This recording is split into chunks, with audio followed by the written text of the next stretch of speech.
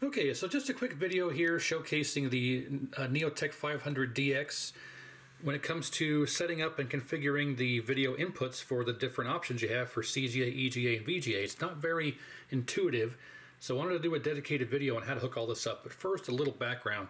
I have the 27-inch Neotec 500DX here on the bench, and this is actually the second one that I've got.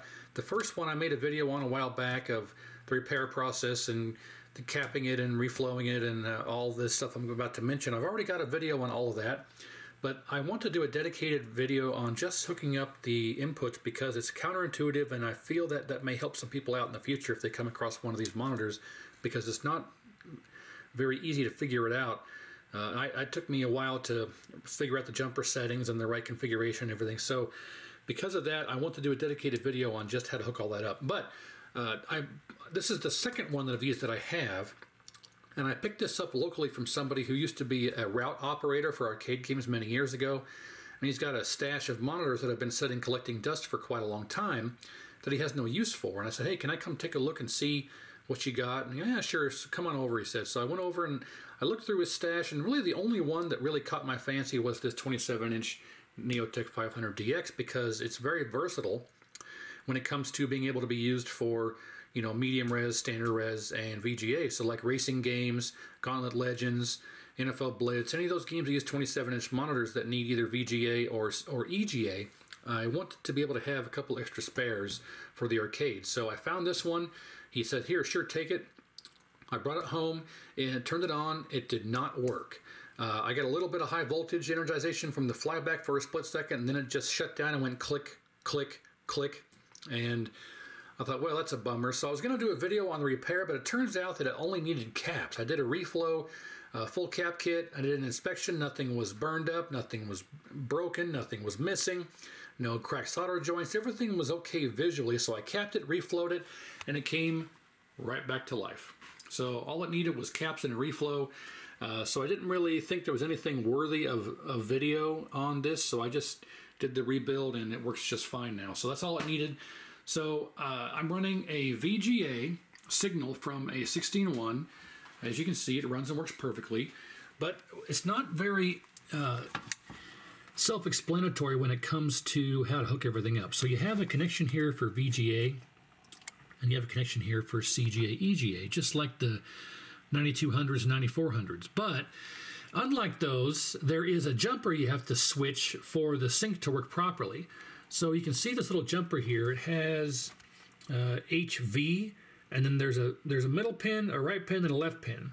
The factory position was over on composite. So it says COMP right there. So the middle pin and the left pin is composite sync, and the middle pin and the right pin is a separate horizontal vertical sync. So when you're using the VGA input like this, you must have that jumper over on the H and the V.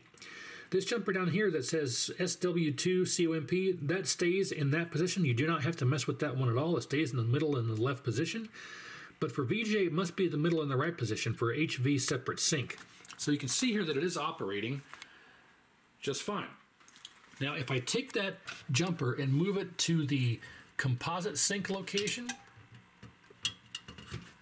so now we have it on the middle and the left, we get no signal. If I take that back off and move it over to the middle and the right,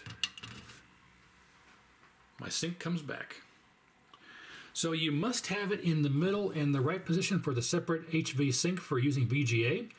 That's how that has to work. Now, if we simply move this back over to the middle and the left, the way that that's supposed to be for composite sync, we take this and move it over to CGA, EGA, and turn the test pattern generator on. Boom, CGA. Now, if we turn off the TPG and flip it to medium res, there's no signal. Turn it back on. Boom, medium res. Now, there is one more caveat here, is that sync has to be on pin 6. You can see right there where it says COMP, composite sync. So the composite sync signal is on pin number 6. So if you run this to pin number 10, which is this pin here, so normally every other connection on every other monitor, pin 10 is the sync, the composite sync. But on this monitor, composite sync has been moved to pin 6. So if you plug in a standard signal like this, where it's RGB ground, I was doing monitor testing with this on this connection, so I just have TPG over there for ease. But if you run this where pin 10 is the sync on the very end, like any other standard Wells-Gardner monitor, you will not get a sync signal. So you have to run this on pin 6. Oh, it's loose in there. I'm losing it. It's back. So you have to have, for EGA, CGA, you have to have this jumper in the middle pin and left. So this position over here has to be for composite sync for EGA, CGA. And you have to have this connection on the top CGA, EGA connection. And you have to have the sync pin in pin 6. So 3 steps there. 1, 2, 3. 1, 2, 3. Now for VGA, you have to move this back over to the middle and the right pin. And then we have to switch this down to here. And there you go.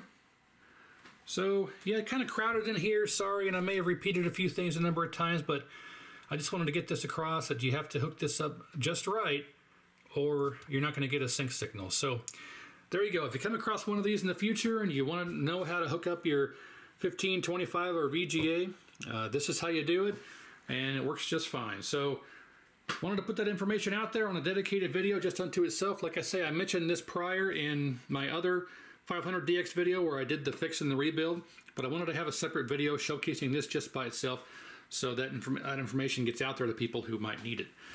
Well, there you go. So thanks for watching. Like, share, and subscribe, and we'll see you on the next repair.